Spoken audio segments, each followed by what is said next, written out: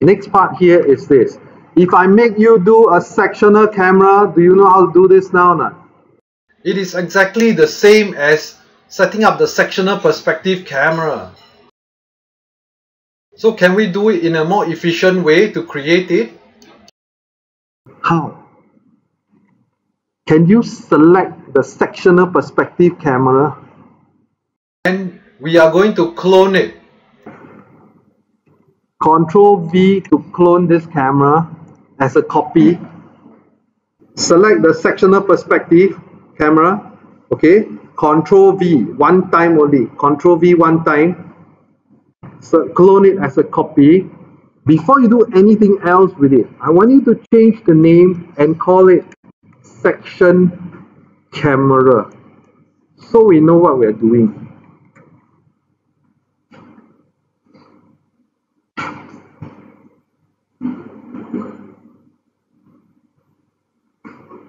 Clear? Okay. After this is done, then you press OK.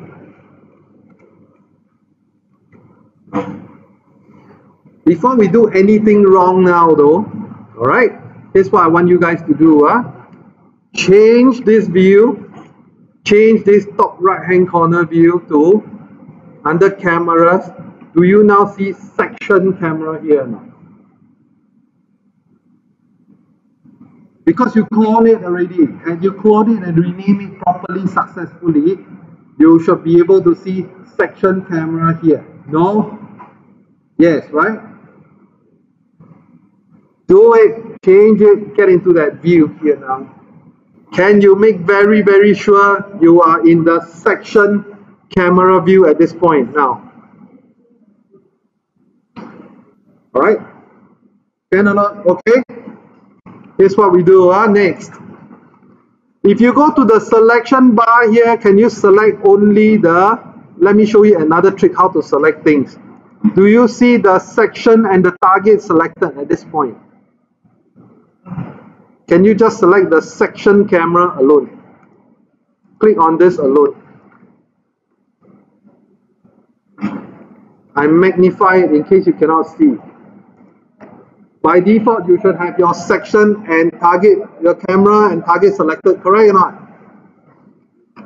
So I want you to just click on something else, then click on section camera now. So you end up selecting only the camera. Okay, very, very simple. After this is done, right, can you go to Modify tab? Make sure you have selected the section camera. Make sure. Now, then I want you to check where my mouse is. I want you to click on Orthographic Projection.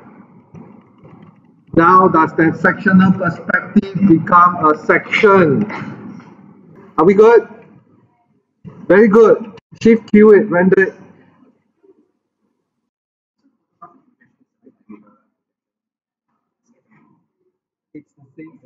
Okay, can or not? This part can be done. After you have done this, what has happened is, look, we have created the render for the plan and we have created the render for the section already. Of course, this will save us a lot of work, although we still need to touch it up a little bit, yeah? So what is next actually? Let me move on with the lesson and show you. Actually, I don't want you to practice on this part. There's no need to, okay? Now, what? Save it as 04, section camera.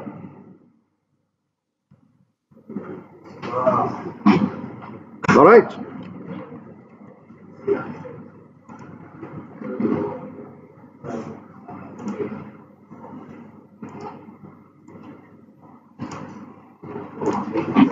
Once this part of the work is done, you have prepared